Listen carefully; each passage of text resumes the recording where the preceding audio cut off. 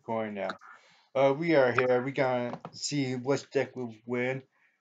The amazing old school powerful deck, Heretic Dragons, and go against our new TCG deck, FAs. I feel like FAs might have a chance of winning, but I might be wrong.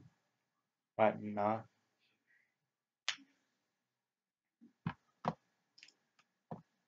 Alright, and the duel starts.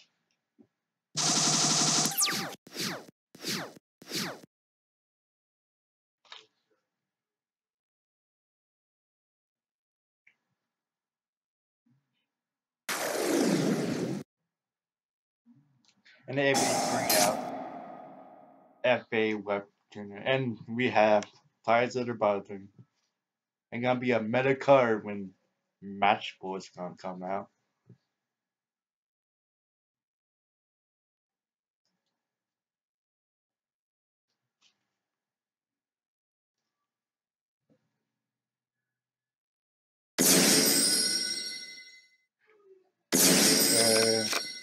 They got Match and Song. They always get like a counter with spell try to activate, right? Yep. FA.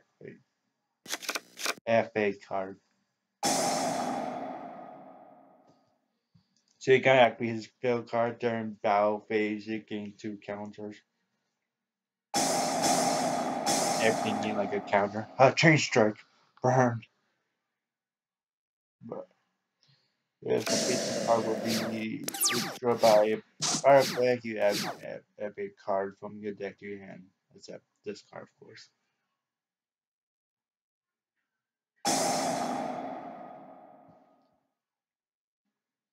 Heretic's time, they're gonna activate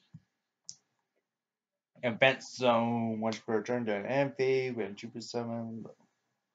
So every one more destroy one set card you opponent control, 2 or more draw 1 card, 3 or more add 1 monster from your grave to hand. And we got half found driving, so make him level 7, so everything else gonna get banished, not sent to the grave. Well, here go Heretic's. Part B right here. And get all counters too. Jeez, hot matchup.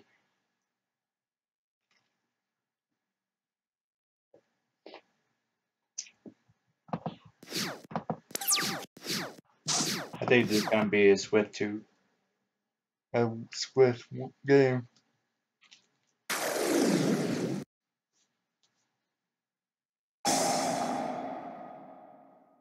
Yeah, use a graveyard effect to boost the stats by 2. Then MVs and then they're all gone. They're gonna have like 7, 7, 7. Oh, yeah, that's it, folks.